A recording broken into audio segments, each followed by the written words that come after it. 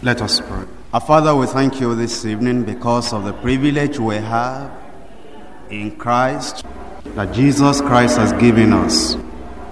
We praise your name because we have tasted of the fruit. We ourselves know what it means to be saved. And you are giving us this commission to reach out and go and tell other people. And you are telling us to march on, because if we're not looking back, we shall win the day. Father, we're asking you that tonight you'll challenge every one of us into action in Jesus' name.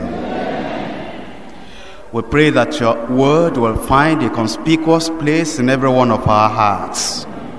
And what you teach us, we'll pray through on them, and we'll stand by them and do your perfect will in our lives in Jesus' name. Guide us safely through. In Jesus' name we pray. For some weeks we have been studying the Word of God concerning spiritual gifts. We have also been given the spiritual exposure and the opportunity to enter into the blessing as we studied the gateway into the spiritual gifts, which is the baptism with the Holy Ghost. Last week I studied with you here about the man behind church growth. And I told you of the qualities of men and women who can be consistently and effectively used of God for the salvation of souls. We learned 8 definite things. And I told you that the man that will be used of God, a man that will be a vessel of honor in the hands of God, number 1, he must be a man of secret prayer. It is the man of bended knees that becomes strong on his feet when he stands before the people. It is the one that ministers to God in the closet of prayer that will be able to minister the word of God to people when he stands before the congregation. I told you that such a man is not only a man of secret prayer, is a man of searching purity.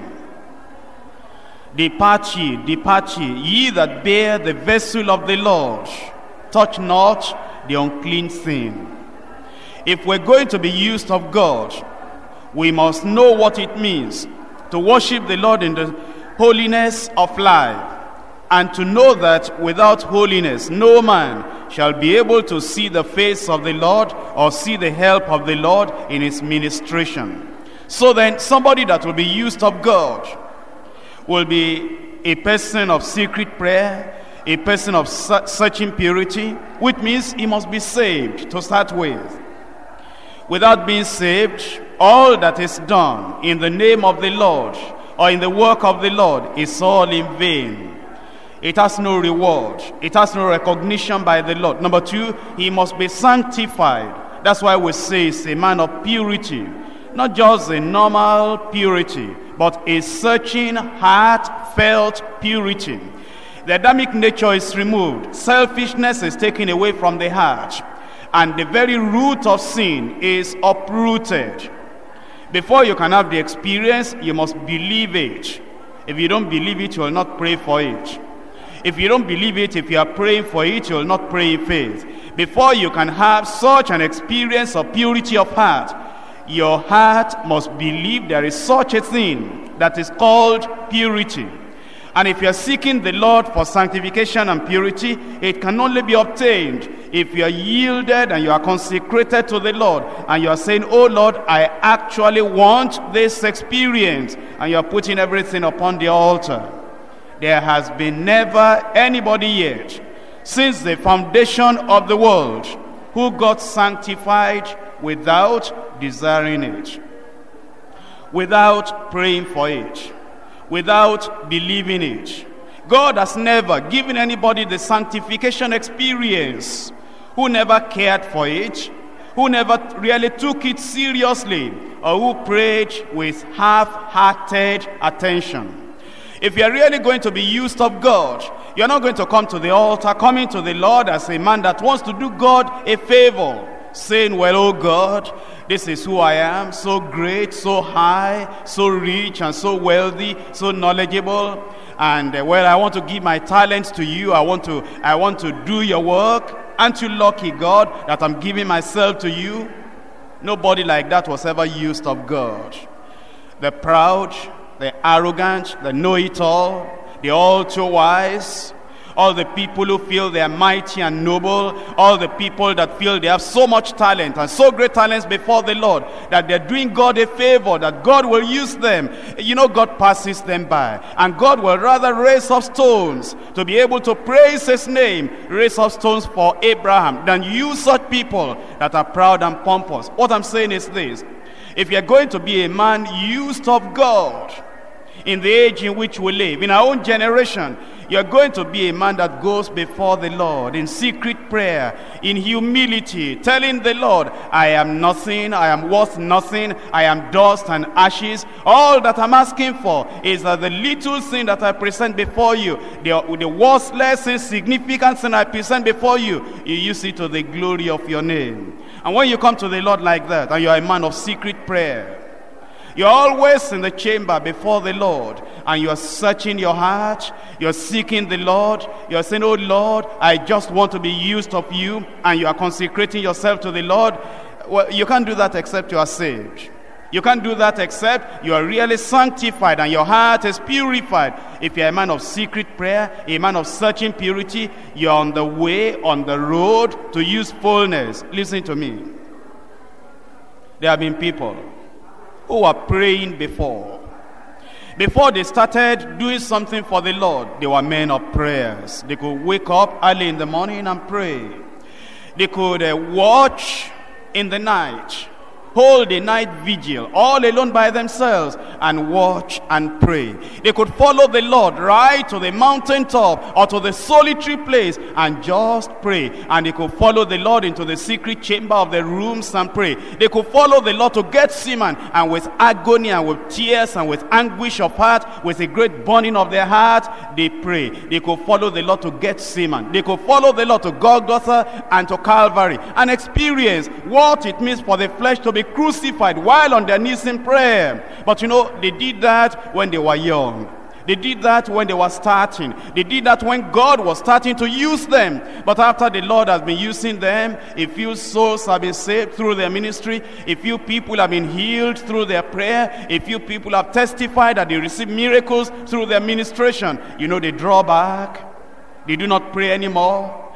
They do not go with Moses days before the Lord, quaking and trembling, while the cloud of the Lord is covering the mountain of the Lord. They do not follow the men of God, Moses or and Aaron, lifting up the hands of prayer. They do not follow Abraham as he will begin to intercede all over the night for Sodom and Gomorrah, for the dying wicked city. They do not follow Elijah to the mountain of God while they are calling the power of God to let the fire of revival fall down. Neither do they follow Jesus Christ again to the mountain of prayer, just watching and praying with travail in their soul. Neither do they follow Paul the apostle, who says, for the care of the church all the time, fierce within and also fierce without, praying and interceding with supplication and all tears. They do not follow the Lord like that anymore, and they wonder why the Lord can't use them anymore.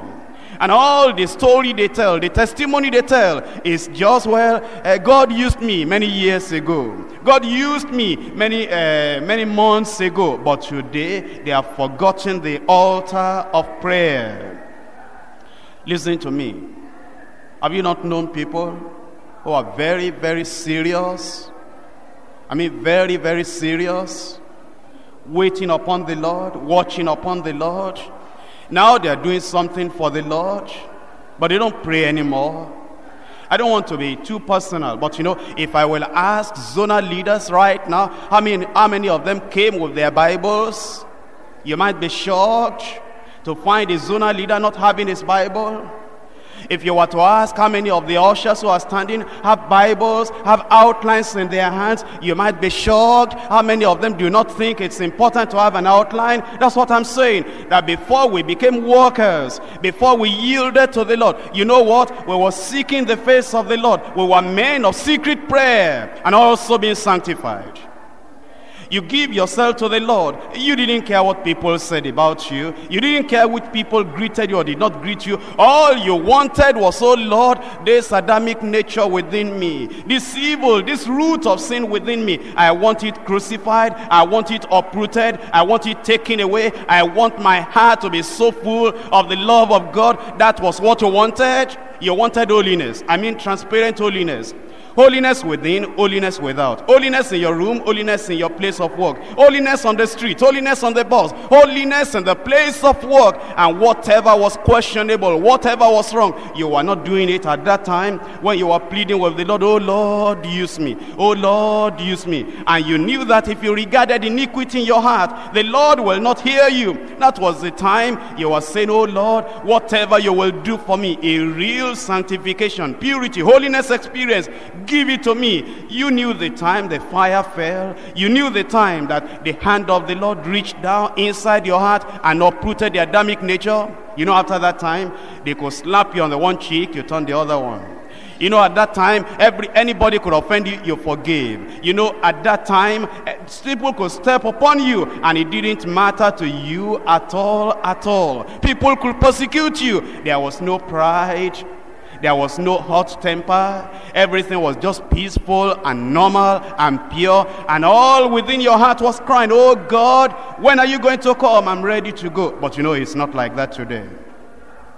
The pursuit of riches, the pursuit of wealth, the pursuit of material things, the pursuit of worldly things have taken away the secret prayer and the searching purity. Follow me. I said, if you are going to be used of God, and you understand what I'm saying, you know that God is no respecter of persons.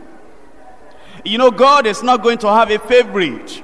The Lord is not going to say, well, even though you are not praying, even though you are not pure, just because I just want to use you, I will use you. Nothing like that. A man that is going to be used of God must be a man of supernatural power. Not noise, power. Not feeling, power. Not shaking, power. Not emotion, power. Not just bullying on people, I mean power. And it doesn't matter where you are. By the brook of Cherith, when there is no other man there, there is that power in the vessel, in the heart. It doesn't matter where you are, just ministering to a single widow of Zarephath, there is that power in the life of the man of God. Neither does it matter whether you are before Goliath or in the burning furnace of Nebuchadnezzar. There is power in the heart of that man that is going to be used of God. You know what the Bible says? It says Jesus Christ went in the power of the Spirit. You know, many people, they may be saved, they may be sanctified, they may even be baptized in the Holy Ghost. But you know, the point is, today, they do not understand how to continue to move and to flow in the power of God. I don't mean just shouting and making noise when you come before a demon-possessed person. In fact, you know what? If the power is really there, the noise will be less. Because we don't have to shout too much when the devil is already trembling before we open our mouth. We don't have to shout too much when the devil is already running away when he sees us marching and coming on. We do not have to shake, we do not have to manifest a great emotion when the evil spirits are already coming out, when the powers of darkness are already fleeing away, because the light of the power of the Holy Ghost is within you being manifested. And you know that anywhere, when Peter and John, when they came to the temple gate, it wasn't the shouting, it was the authority of the faith and the power. And he said, silver and gold have I none, but what I have give I unto you. In the name of Jesus of Nazareth, rise up and walk. They had no money, they had the power. The more money you have, listen to me, generally, It doesn't have to be like that, but unfortunately it's like that. The more money you have, the more clothes you have, the more material things you have, the more food you eat. It doesn't have to be like that, but it's like that. The more you have, the less of the power of God you have. Because you see, the more of these material things of the world you have, the less time you give to prayer. The more pursuit of the material things you are running after, the less you stay with Christ, with God in the closet.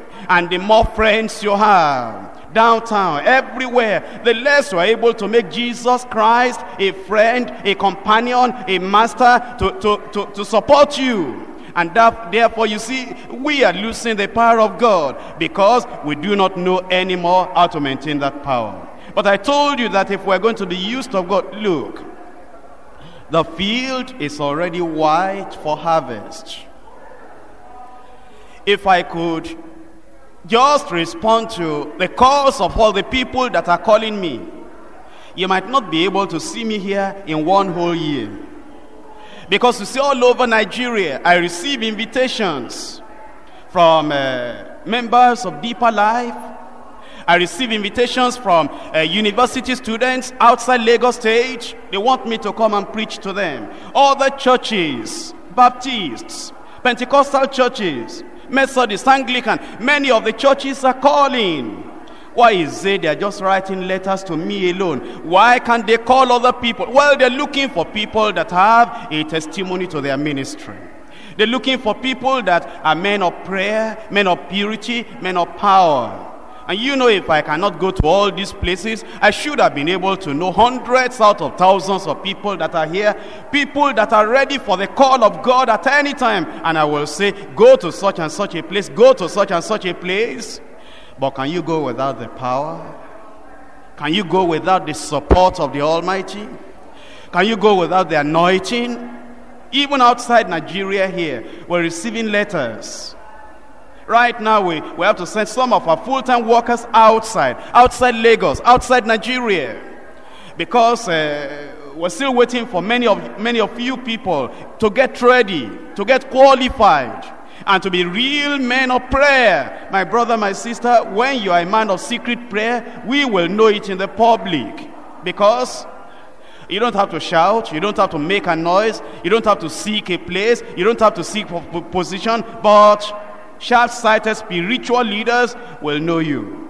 They will know that the hand of the Almighty is upon that vessel, a vessel of honor. And you see, when your purity is searching, just when you open your mouth to talk, everybody will know that this is a man. Because according to one man of God, a holy person is an awesome weapon in the hand of God. A single sentence, people will be convicted of their sins. A little testimony will you give because you are a man of secret prayer, a man of searching purity, people will be convicted of their sins. They'll be falling upon their faces saying, oh Lord, save me. Listen to me, John Knox was such a man of secret prayer, such a man of searching purity, such a man of supernatural power. They called him to preach in a place, and he came to that place, and he came to the platform. All he said was, oh God. Just those two words. He never opened the Bible. He never preached. Oh God. That's all he said. And revival came, and people were rushing to the altar, getting their lives settled with God and getting saved. If we are still men of secret prayer, searching purity, supernatural power, you know what? God will be using us, and the field is wide, the harvest is much, and the laborers are few. I told you last week that if you are going to be used of God, you'll be men and women of strong persuasion. Not people who are not stable in doctrine. Not people who are looking for strange fire. Not people who are not satisfied with the revelation of the word of God in the Bible. God cannot use those who are unstable in doctrine. God cannot use those who are not steady in their faith, in their belief. God cannot use those who are not steady in their consecration. Listen to me. You know, some time ago, somebody came to Billy Graham, and he told Billy Graham that he wanted to donate to him thousands of acres. He wanted to donate to him also millions of dollars if, on one condition, Billy Graham will do one thing. if Billy Graham will cooperate with him, and both of them will build a university, a Christian university that will compete with Harvard and Yale. Those are great universities in America. Billy Graham said, I will pray about it. And he prayed. And after 6 months, he went back to that man. He said, I'm sorry, I cannot do it. God has not called me to establish a university so I can have a great name. God has called me to go into all the world as an evangelist. And that man pleaded with him and said, Billy Graham, you don't have to do anything whatever. Thousands of acres, the land is there, millions of dollars. I'll build all the hostels and all the faculties. I will pay all the stuff. Billy Graham said, no, I'm sorry, I am an evangelist. All I want to do is to tell people that Jesus can save and they can get ready for heaven.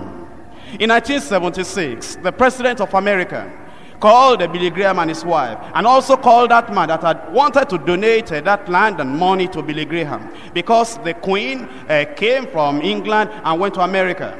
And the president of America called Billy Graham and his wife so that they can be at the reception of the Queen. And while they were lining up to shake hands with the Queen, Billy Graham and the wife was there, and this man that wanted to give land and money was there. And the man came to Billy Graham on the line and said, Billy, if you had only said yes to the offer I made to you some years ago, and you have accepted the thousands of acres and the millions of dollars, we would have built the university now. Billy Graham looked back at him and said, my friend, I believe I'm doing the will of the Lord. I am an evangelist. That's a man of strong persuasion. You couldn't buy him with money. You couldn't change his conviction at all. You see, if God is going to trust us, if God is going to use us, we must be people that are of strong persuasion. I told you that the person must be a man of scriptural preaching. He must also be a man of saintly purpose, a man of spiritual perception, a man of sound principles. Let me ask you, do you consider all these things I've been telling you?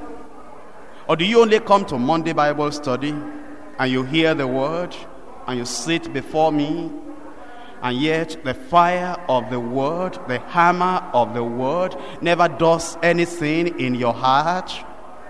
God will not send an angel to come and preach to you and turn you around to be a man of prayer, a man of purity, a man of power. Listen to me. Don't you know you are getting old? Don't you know you are older today than you were last year? Are you not counting your days? Don't you know how long you have given your life to the Lord and you have become a Christian? Haven't you ever laid anything on the altar since you came to the Lord? Since you have been coming, hasn't the Spirit of God been speaking to you to do something? But you know, that thing will never be done until you become a man of prayer, a man of purity, a man of supernatural power. As you are all full of anger and temper and worldliness and the pursuit of the things of the world, do you want God to just forget about it and pick another man? Or don't you know you are wasting God's time as he's waiting, calling upon you, saying, how long will I wait for you? And yet, except you really start, and you get on your bended knees, and you become a man of secret prayer, searching purity, supernatural power, you are tempting the Lord to forsake you, and you are tempting the Lord to go and pick another person. How long will God wait? Are you of strong persuasion? Do you believe this doctrine of the Bible? What are those doctrines? Repentance, restitution, salvation in the name and by the atonement of Jesus Christ alone, sanctification and purity of heart, holiness of heart without which no man shall see the Lord, and spiritual power, supernatural power coming as a result of the experience of the baptism in the Holy Spirit. What are those doctrines? Divorce, and remarriage is cancelled by the word of God. It is not allowed by the word of God. That's the doctrine. Marriage was married to only one woman for a lifetime. That's the doctrine. Are you a man of strong persuasion? Do you believe the rapture will appear? The rapture will happen before the tribulation? And after the saints have gone, do you believe that there will be a time of great tribulation upon the people that are living on the face of the earth? And after that, do you believe the Lord is coming, and the dead in Christ, and the dead shall rise up, and then they'll go through the millennial reign with the Lord? Do you believe it? You know, if you have believed it before, but now you're reading some books that you buy by the wayside, listen to me. Those books can cancel the call of God from your life.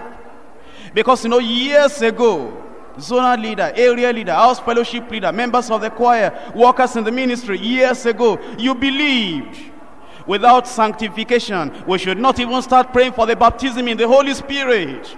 But you have been reading these books you buy by the wayside. And the writers do not know about the holiness experience, the sanctification experience, the uprooting of the Adamic nature. And they tell you that, you know, all you need to do is to say hallelujah 7 times or however many times and start speaking in tongues without purity. And you are changing already. How do you want God to use you? Already following out a strange doctrine. If God is going to use you, you are not only a man of prayer, purity, and power, you are a man of persuasion. You know what you believe. And you know, I have to remind you of all these things, lest you just receive the grace of God in vain. God wants us to be pillars in the household of faith. A harvester in the spiritual harvest in front of us. A laborer in God's vineyard, a steward of the mysteries of God, a preacher of Christ's unsearchable riches, a guide of the blind, an instructor of the foolish, a teacher of the babes, an ambassador of God. And we cannot be this if we are prayerless and purposeless members of the church.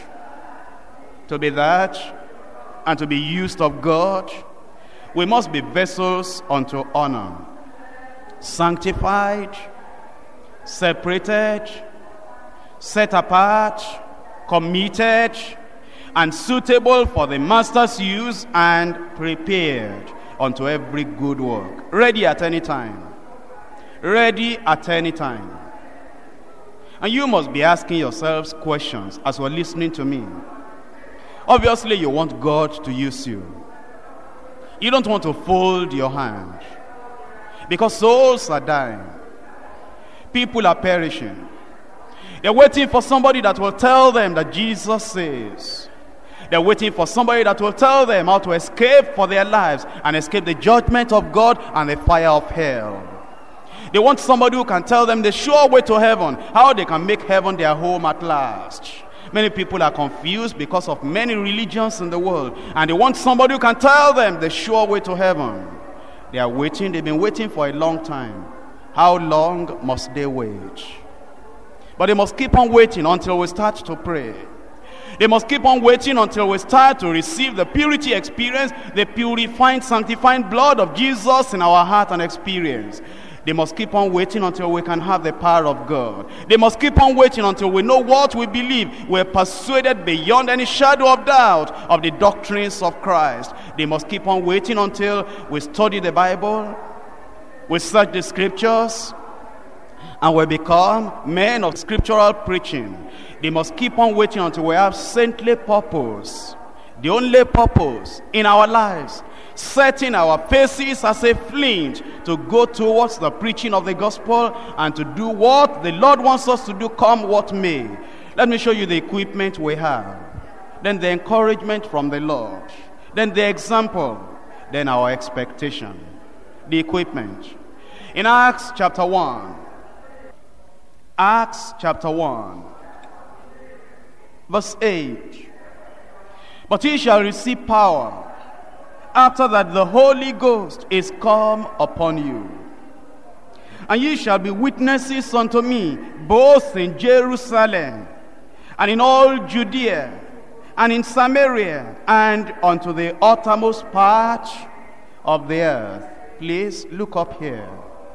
When Jesus was speaking to the people, he was speaking to people who had self-denial. He was speaking to people who counted the salvation of souls the only thing, the only important thing in the world. I want you to see the consequence of what Jesus was saying. He said, you receive power after that the Holy Ghost is come upon you, and ye shall be witnesses unto me in Jerusalem. That is easy.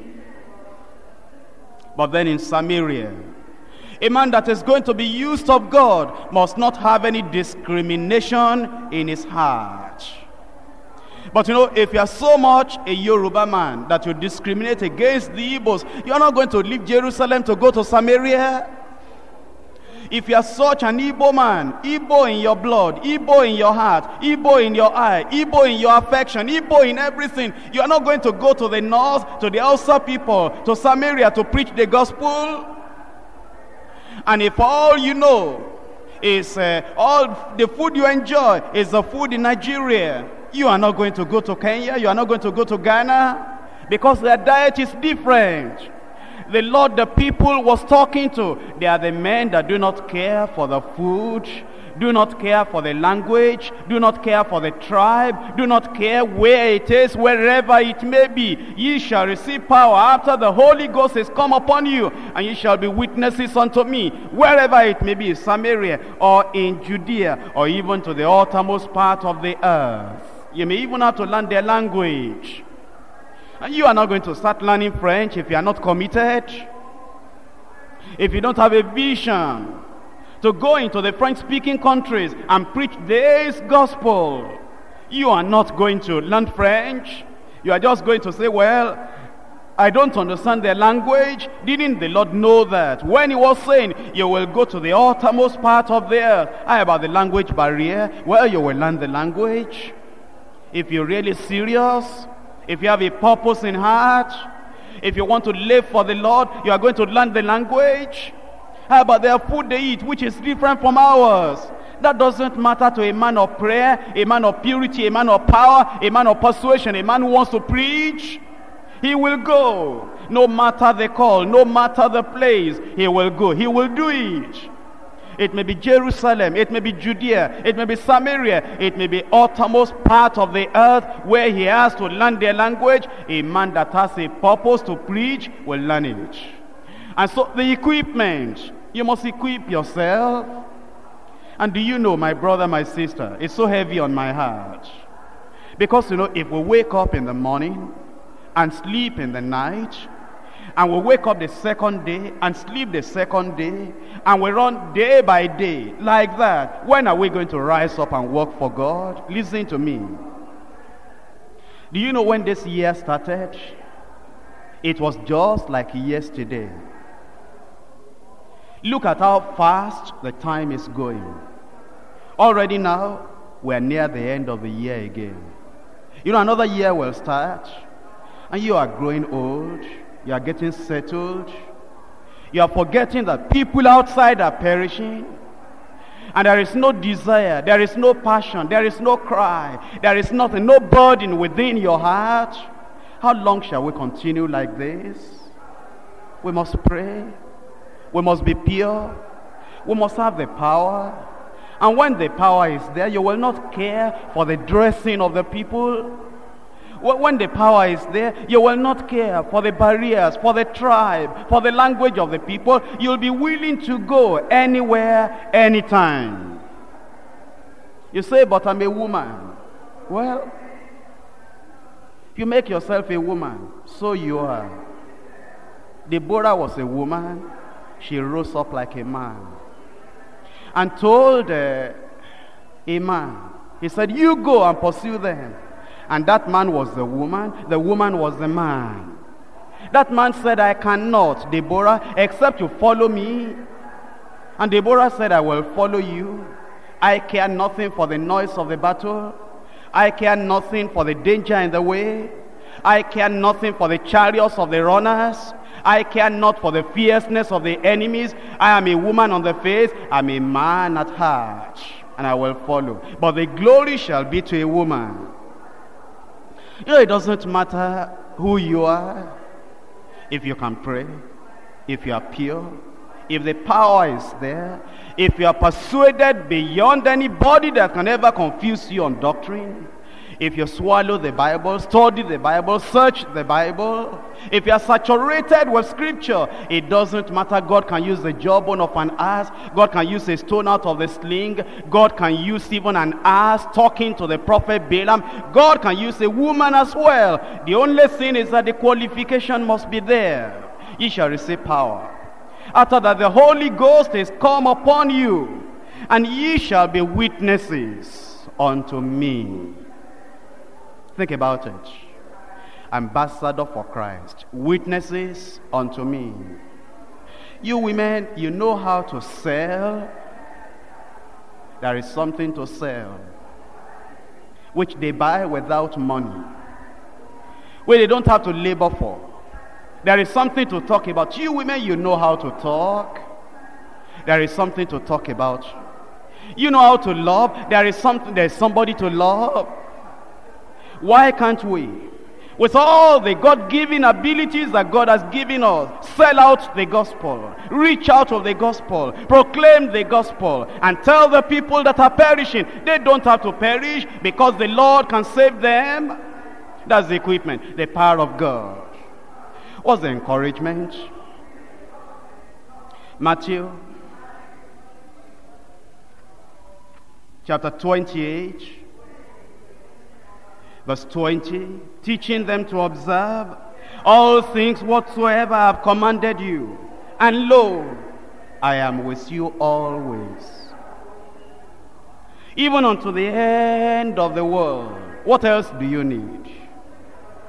The Lord of lords, the King of kings, the creator of heaven and earth, the Lord of angels, the master of the storm, the one who overcame the devil on Calvary, who dealt a death blow to the devil, and who said it is finished. He said, I am with you always. Always. You appear before Pharaoh, you are not going to go alone.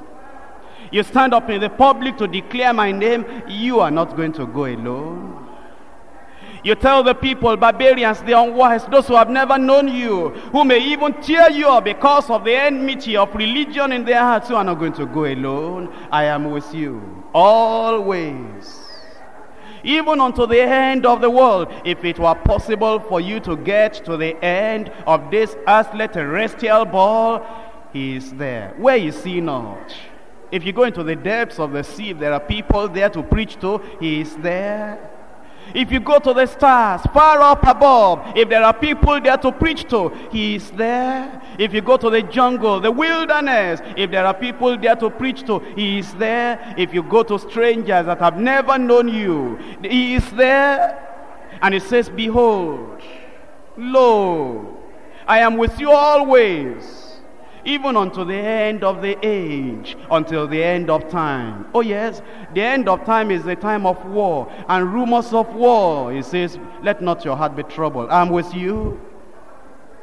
Anywhere he sends, everywhere he sends, he says, I'm there. I'm there with you. How happy we are to know that underneath are the everlasting arms. When we are running for the Lord, when we are going for the Lord, there is no danger that can swallow up a servant of God. Think about it. Don't forget the burning bush. The fire may surround the bush. If that bush is on the mountain of the Lord, there is no fear. It cannot burn. Israel may be in Egypt, and the affliction may be great. If the Lord is there, there is no danger. The taskmasters may put the whips on their backs. If the Almighty, the God of Abraham, the God of Isaac, the God of Jacob, if he is behind them, they cannot perish, they cannot die. I am with you till the end of the world. What if we go to the riverside, and all our companion is the raven that is bringing bread every day? There is no danger, and sleep there, without a house, without blocks, without protection. If the Lord is there, there is no danger. I am with you till the end of the world. What if we go to idol worshippers who have never heard about Jesus, who have never known, who are even hostile, if the Lord is sending us there, there is no danger. I am with you till the end of the world. What if we even get into the fire with Shadrach, Meshach, and Abednego? The fourth man has not forgotten his duty. While you pass through the fire, I will be with you. While you pass through the waters, I will be with you. And they will not overflow you, neither will the fire burn you. Lo, I am with you always, even to the end of the world. What are we afraid of? He that keeps his life shall lose it. He that loses his life for my sake shall save it unto the eternal day. You've seen the equipment. It's the power of God. You've seen the encouragement. It's there all the time. How about the example? In Acts chapter 6, verse 4. But we will give ourselves continually to prayer and to the ministry of the word. That's the example. The apostles told the people, we will give ourselves. It's a personal commitment, wholehearted commitment. They opened wide their eyes. They knew what they were saying. They knew the commitment they were making. They knew the consequence of what they were getting into. We will give ourselves continually to prayer. Listen to me. What are you thinking about? Marriage? What shall I eat? What shall I drink? What shall I wear?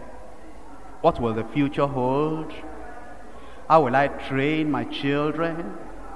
What did the master say? Think not of these things. Why take ye thought for raiment? Look at the birds of the air. They toil not, neither do they spin.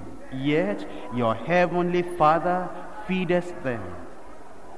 You seek the kingdom of God and his righteousness, and after that, all these things he will add unto you. You have the precious ointment. You have the gospel. You have the life. You have the word of God, the word of eternal life. And there are people that are hungry, thirsty, perishing. And as long as you are folding your arms and doing nothing, they are perishing. Because selfishly you are considering, well, you don't want an insult, you don't want any difficulty, you want to live an easy life. Don't think like that. Don't think like that. Other people sacrificed their lives to translate the Bible into English for you to read. Other people took journeys. You know, those days when there was no aeroplane, and they came in ships from faraway countries to come and tell you and tell our people the word of the Lord. Have you not read in history books some of those Englishmen that brought the gospel? They exposed themselves to the danger of mosquitoes. Malaria caught them. Many of them died on the African shore. Many of them were swept away in River Niger, seeking the people they will save. Here we are today by the grace of God, because the Bible is in our hand, because some preachers came, we have been saved, but then we're sitting down. We should do something. There are still people in faraway lands, in many, even in this Lagos state where we are. We don't even have to travel abroad. There are neighbors who have never known about Jesus that saves. There are people living in the same block where you are who have never known that Jesus is the Savior. There are people living on your street. There are people in the marketplaces everywhere in this Lagos who have not been saved. Don't you know time is gone? Don't you know the Lord is coming? Don't you know any time from now the trumpet can sound? If the trumpet sounds now, if only you people that are here tonight, or the people that were here yesterday, and a few more other people in other churches are the only people that make the rapture, where will the world be? Think about it. We've got the example. The apostle said we commit ourselves, we give ourselves continually to prayer and to the ministry of the word. What's the expectation? What's the Lord asking us? Matthew chapter 24. Matthew chapter 24. Verse 6. Ye shall hear of wars and rumors of wars. That's not your problem. That shouldn't be the main discussion you have in the offices about austerity, about politics, about rice, about things that are material, about scarcity of commodities that are needed. That's not your discussion. You are a believer, you are a preacher, you are an ambassador of Christ. Ye shall hear of wars and rumors of wars. See that ye be not troubled, because the master has called you. Don't let all the wars and rumors of wars and the things to read about and all the things we are hearing about other countries bother you. You have a call. That is the expectation of the Lord. And it says, for all these things must come to pass, but the end is not yet. Verse 14, this gospel of the kingdom shall be preached in all the world. Amidst the wars and the rumors of wars, amidst the economy that is breaking down, crumbling in many, many countries, amidst all that, Jesus has put the preaching of the gospel in your hand. And he has said, this gospel of the kingdom shall be preached in all the world for a witness unto all nations. When we have done it, then shall the end come. Rise up and let us pray. Do something for the Lord, please. Don't stay idle. Don't stay idle. See Jesus on Calvary, in his cry, in his bleeding, for his sake, because of his agony, because of his death. Do something. Tell the sinners. Watch over their souls. Bring them to the Lord. Preach the gospel. Let his hand be upon you. Tell the lost of the Savior. Tell the sinners of the hope of glory. Tell them, and bring them to the Lord. Tell your neighbors about Jesus the Savior. Don't let these people perish. Save the lost.